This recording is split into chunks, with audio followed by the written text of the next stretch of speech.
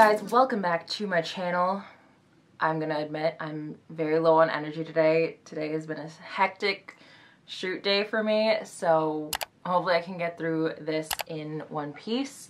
I promised you guys this little tutorial on iOS 14, so we're gonna do that.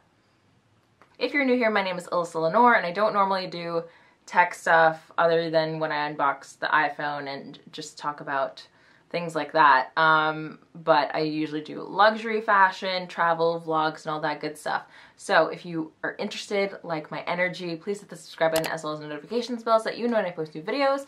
And also feel free to check out my Instagram where I post every single day. And the aesthetic of my Instagram feed is going to be very apparent in why my iOS 14 looks the way it does. We're going to just dive right into it. You're going to need to download iOS 14, obviously. And then you're going to need Photo Widget, Widgetsmith, and Short Stack. So, Short Stack. What am I talking about? Shortcuts. Oh my gosh. It is that time of the day. I am so sorry. So, you're going to download all those things, and we'll show you guys around on my phone. So first I'm going to show you guys my lock screen. This is a photo of my parents on their wedding day. Just going to swipe up, and you see my landing page, my home page, first page, whatever you want to call it. So obviously it is very neutral, and that's my thing. If you know me from Instagram, I love neutrals, and it's just very aesthetically pleasing to the eye for me.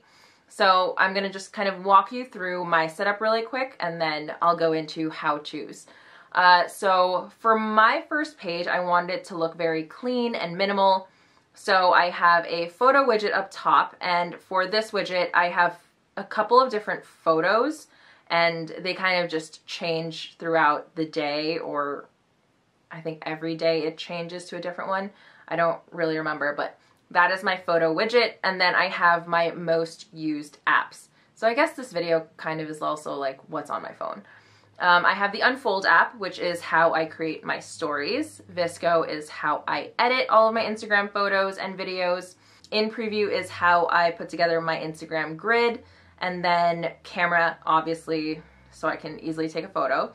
Reward Style for my affiliate links, LIKETOKNOW.IT, YouTube. And then Time Page is by Moleskine, and it's just a super aesthetic looking calendar. And it's automatically synced with my iCal, so I didn't even really need to import everything. But on the bottom, I also have Widgetsmith with a calendar, and I set this one up to just like fit whatever look I was going for. So my Widgetsmith, you do have to pay if you want to get super customizable with it. So that is just a heads up, but basically you can pick small widgets, medium widgets, large widgets, and just pick between photos, a calendar. What other things do they do? Basically with Widgetsmith you can do weather, calendar, world time, reminders, health, astronomy, tides, photos, so whatever you want to do.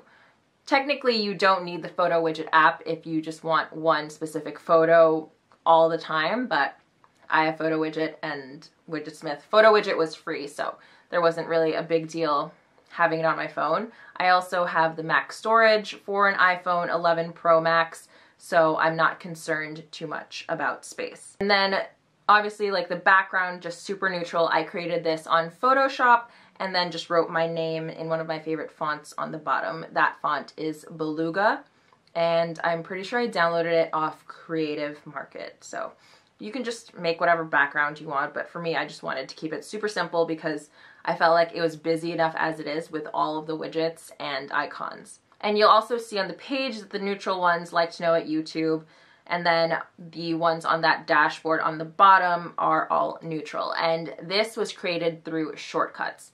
And I'll go into that towards the end after we finish this quick little run through. So obviously those all look super uniform and clean and very aesthetically pleasing. A ton of shortcut apps look great, but realistically for me, I could not handle everything going into the Shortcuts app. This is what a lot of people don't tell you. It's gonna look good, but your phone is going to do this. You're gonna hit the icon, it's gonna go into Shortcuts, and then it's going to open up that app.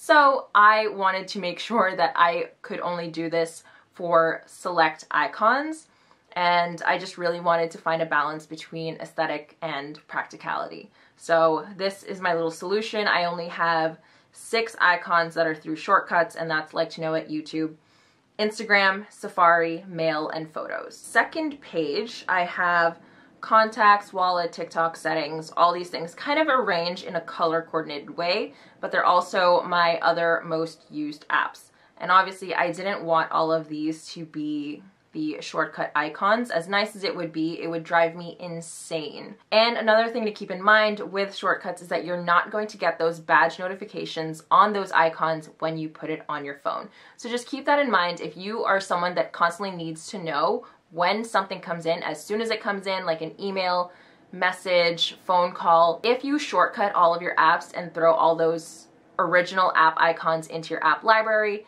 you are not going to get that notification on the icon that you've created a shortcut for. So I like to keep Chase, Facebook, Snapchat, Gmail, all that good stuff just as is. And then in the center, I just have my photos and notes, and just configure it however way works for you. But I like this, and normally it's just on the weather page. You'll see in the bottom that my icons for Instagram, Safari, Mail, and Photos all line up with the dash that's on the bottom for the icons that I've created shortcuts for. So this is just kind of easy for me to see where everything is. It does take some time to get used to it if you are reconfiguring your iOS 14 a lot from what it was when you were on iOS 13. For me, it's pretty easy because I already was working with 2 pages on my phone and everything was pretty much color coordinated. I'm the kind of person that just likes to search for my apps a lot of the time if it's my tertiary apps where I'm not really using it as much. So I want to say these are kind of like my secondary, and obviously my primary apps just luckily are mostly neutral and work with the theme that I have created for myself. So that is page 2 for my iOS 14. Last page, I have Widgetsmith, where I just have another photo up top. That photo doesn't change, so I just keep that as is. It's my latest bag. It is the Dior Bobby. I've always done color-coded folders. Like, I've done this for years now, and I'm just super used to it. So these are all of my other apps, just color-coordinated, and all I really do is just pull down and search for an app if I really need to. And then on the bottom, I have time page, and this is just a quick little schedule, and those are my 3 pages.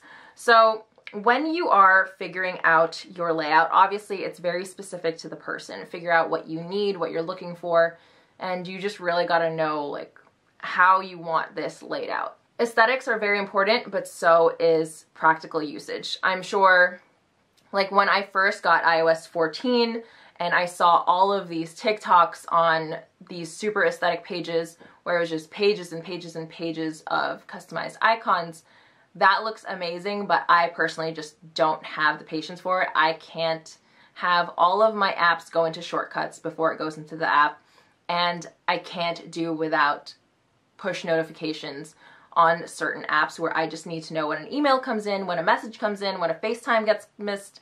So that's just for my personal usage. So I tried to find a balance between having a very aesthetic first page that I was really happy with, and then page 2 and 3 are just super practical but really clean as well. At least it is in my opinion. So now I'm going to show you guys how you can customize your apps to create these little icons on the bottom. I'm just going to delete one of them so that we can go through this process together. So you're going to go into your apps and get shortcuts. Okay, now I'm going to show you guys how to customize those icons so it looks all nice and neutral and pretty, if that's what you want to do. You're going to hit the plus sign on the top right corner and select Add Action. You're going to select Scripting and then click on Open App, because that's what you want this icon to do. You want it to open an app and basically shortcut to it, even though it's not really a shortcut, it's a long cut because you go into shortcuts before it actually opens the app. But anyways, I digress. This should now have, your page should look like this, and you're going to select Choose. And you're just basically going to enter in the app that you want to link it to. Hit those 3 little dots underneath the next on the top right, and you can basically create your shortcut name. I'm going to put Photos, and then click on that image that's next to where you just typed. And this is where you can create a custom color. So for me, I pick this color all the way on the bottom right. And then you're gonna swipe to glyph, where you can pick the icon that you want this app icon to look like. So for photos, I am just going to swipe a little bit and go with this one. This one looks good. I think that's what I had before. So we're gonna hit done and done and done again. So now you can see photos on this shortcuts page. And when you want to add it to your home screen, you're going to hit those 3 dots on photos, those 3 dots again, and just select add to home screen. Make any changes you want here, the look of the icon, the name, but if everything looks good, you're just going to hit add, and that is it. So now we're going to go back into the phone, and you can see the photos icon on the page. I'm just going to drag this down to the little dashboard and hit done, and that is all. So super simple, easy enough. Pick whatever color works for you, and yeah, just play around with it, but keep in mind that your shortcuts will not lead to the app directly. There's about like a 1 second lag, maybe half a second lag. So do it with certain apps, I guess, like as long as whatever your patience will allow you to. And then with the Shortcuts app, also keep in mind that you're not going to get notifications. So if there are any apps that are really important for you to get notified on, just keep that in mind and maybe don't do a shortcut for it. Or if you do, make sure that app, its original app icon, is still on your phone and not in the app library. For me personally, I like to keep it really simple and clean and minimal. Without having to sacrifice the efficiency of my phone, because obviously I work on my phone and I just want everything to be readily available. But obviously aesthetics matter to me, and I just really wanted to have something that looked nice and clean and was easy to use. There are certain apps that moved around for me, so it took maybe a day or two for me to remember. I'm certainly clicking into apps from muscle memory, and it's a different app now, so it does just take some getting used to. I knew for a fact that I wanted to limit the amount of pages on my phone, so I feel like 3 is a good mix. I'm rarely on the 3rd page because I'm really just searching for a certain app if I really need it. But yeah, all of my main apps are on page 1 and 2, and I feel like this is just a really great and easy way to move around, and I really love it. So if you guys found this helpful, please give it a thumbs up. Leave your comments and feedback down below. If you guys do decide to customize your home screen inspired by how I did mine, please tag me on Instagram so I can check it out. Would love to see how you guys are customizing your iOS 14. And that is all. So thank you so much for watching, guys. As always, your love and support mean the world to me, and I'll see you in the next video. Bye!